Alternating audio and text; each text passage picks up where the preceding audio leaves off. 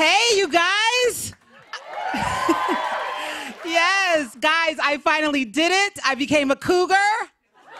Yes, yes, I put it on my vision board and I manifested a pretty little cub. You guys, he was my mover, like in an adult movie. He just showed up at my front door all young and sexy. And by the end of the day, I was like, well, damn, Erin, he did put the bed together. I mean, it's the polite thing to do. He was fun, but it didn't last. So I'm back on the dating apps.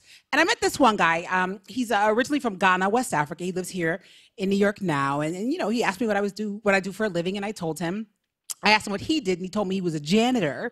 And I was like, well, obviously, I'm not going to fall for that. Right? I mean, come on. You moved to New York from Africa, you mop floors for a living, and you're looking for a girlfriend? Like, dude, that's my favorite movie. I know you're a prince. Like, I already know. Yeah. So I'm hanging in there, you know? I was hanging in there because you don't want to leave before the reveal, but he was definitely a janitor. Yeah, so I'm single, and whenever I get bummed out about that, one of my favorite things to do is go couple watching. I'll go to a park, or I'll go to the mall, and as the couples walk by, I'll play a game that I call, well, somebody married her. And yeah, I can tell you play as well. Yeah. It always makes me feel better. I'm like, don't give up, E, she found a husband, you know? Most of my friends have kids. I don't know if that's in the cards for me. I think about children the same way I think about Netflix. Like, I really, really enjoy them, just not enough to get my own subscription. Is that fair? I'll watch yours, though, if you let me. One of my girlfriends is pregnant now. She's pregnant with twins, fraternal. Yeah, a boy and a girl. And she's super excited, and I'm excited, too. Just not as excited as I'd be if they were identical. Because we all know that's the good kind. I mean, obviously, having two healthy babies is a blessing. It's just not that special. I'm not the only person who's ever, like, peeked inside a double stroller and seen fraternal twins and been like, oh, man, come on, they don't even match, right? Like, I'm not the only one. I know. I just feel like fraternal twins are just two people with the same birthday who don't look alike. Like, all right, so are me and Peyton Manning. Like, it's not... We're fraternal strangers, so. Our government's on fire. Yeah. Have you been watching? I feel like our country is the hot girl from high school who let herself go, right?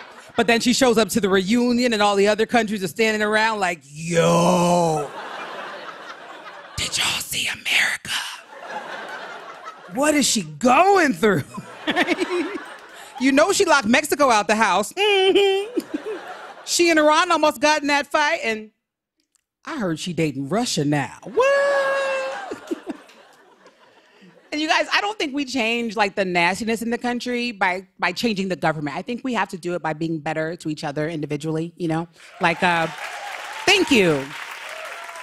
Yeah, going high when people go low. This happened to me a couple weeks ago. I'm walking into the elevator in my hotel, and there was a woman already in the elevator, and I won't say what she looked like, but she looked like the opposite of what I look like, whatever you think that is. And I